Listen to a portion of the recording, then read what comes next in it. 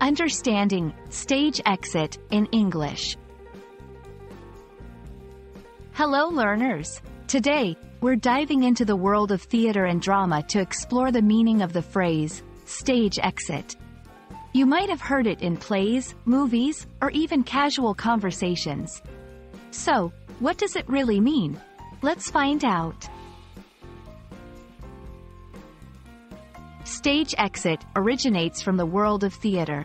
A stage is the raised platform where actors perform, and an exit refers to the act of leaving.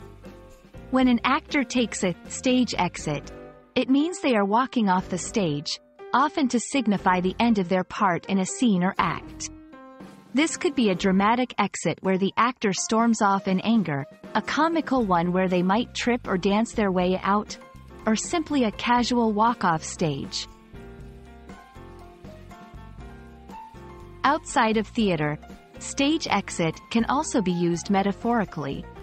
When someone says, "I made my stage exit," in a context not related to theater, they might mean 1. They left a particular situation or event.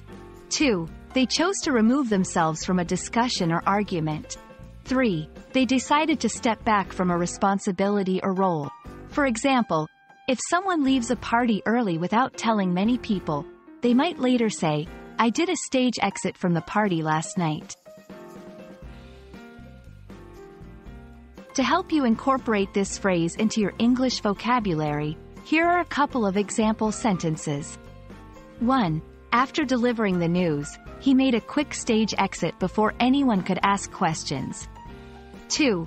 I didn't want to be part of the drama, so I took a stage exit from the group chat. Remember, like many English phrases, context is key. So, while stage exit has its roots in theater, its figurative use can apply to various situations. That wraps up our exploration of the term, stage exit. Whether you're talking about a play or describing a personal experience, this phrase is a theatrical way of expressing departure. We hope this video shed light on its meaning and usage. Until next time, happy learning!